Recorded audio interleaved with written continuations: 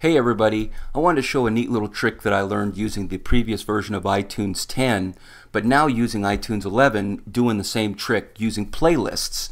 Now, I'm a big fan of playlists, and I created a couple in the old version of iTunes because I wanted to have certain songs in a playlist when I would exercise or whatever.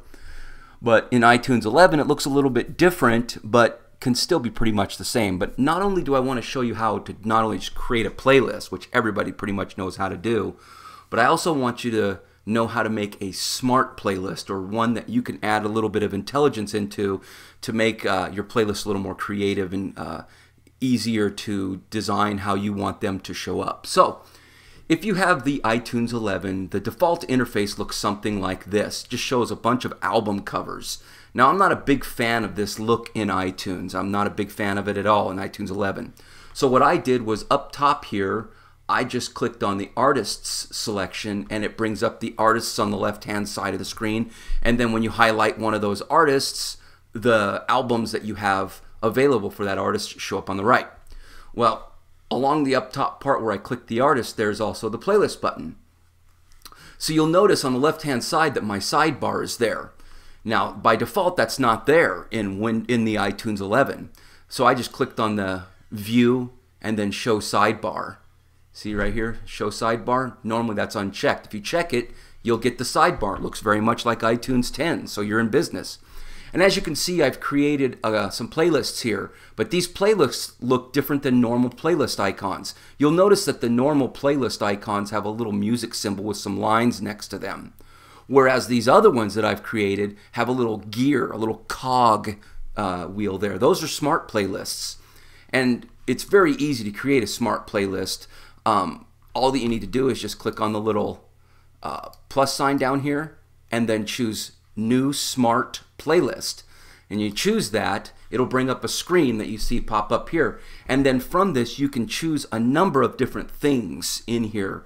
And as you can see, by default it shows artist, contains, and then you can type in an artist name. Let's say, for instance, I want to type in all the songs from Queen that I have. Queen. And then I click OK.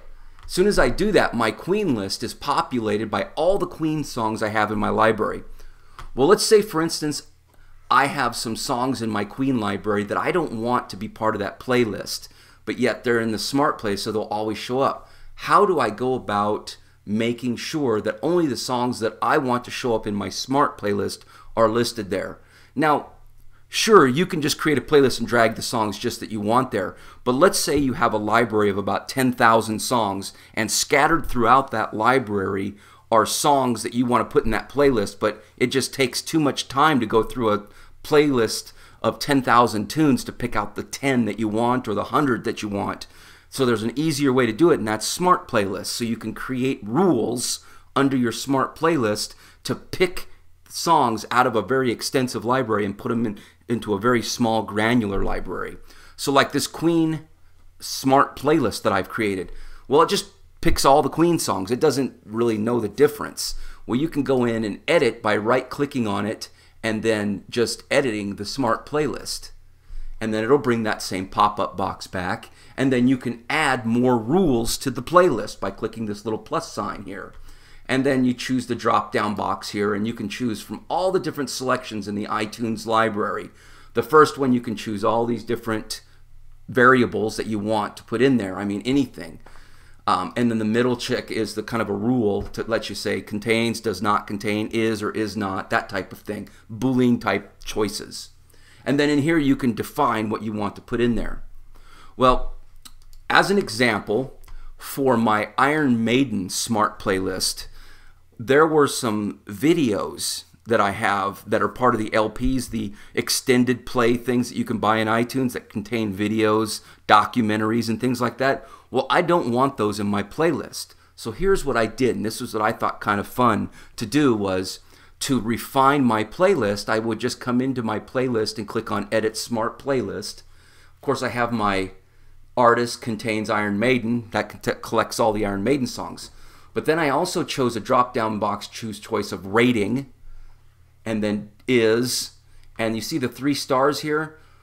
When I chose 3 stars, it would select all the songs in my library that have 3 stars that are Iron Maiden songs. So what I had to do then was to come into my artists section and choose Iron Maiden, as you saw here, Iron Maiden, if I can find it, right here. And then what I did was I highlighted all the songs in just my Iron Maiden library that weren't videos, they were just songs. And I highlighted them all and I chose 3 stars for them. That means that my playlists now is smart enough to know that it's only going to take Iron Maiden songs that have a checklist of 3 only. So 3 stars only, and then it's going to put them into my smart playlist. Now remember, this is mainly used for a person that has a very large library and you want to pick and choose out of that library, but you don't want to do the work. You want the computer to do the work for you. That's where you can come in and do that. Now, I chose Iron Maiden as one group for me, and of course in that I have like 160 songs or whatever it is, and I selected just the ones that I wanted that weren't videos, and it was easy. Now you can get really granular doing this by adding more and more rules by simply just clicking the plus sign. Now, I want you to notice that if I have a couple of choices here, you'll notice that it lists them below where you're at. So the artist showed up below my rating. If you click the plus sign on the top one, it'll characterize it below that and take that order. So it's whatever order you want these things to be sorted in, that's where you click the plus sign. Since I'm not using those, I'll just click and minus them. As you can see, this is a very easy way to be able to create very granular playlists, and I encourage you to go out and really play with the different things that you can do in here and see how it works good for you. This works really well for me. So that's how I use it to make things a little more granular. I know that's kind of a long way around on these smart playlists, but I just want to give you an idea of how easy it is to create them and how intricate you can get in the playlists if you want to be able to pick and choose different songs and different artists to put into a smart playlist. It's not just limited to one artist. If you have questions for me, leave them in the comments and feedback. If you have some criticisms for me, please leave those there. But let's remember, let's be kind and respectful to each other, okay? Thanks. Take care.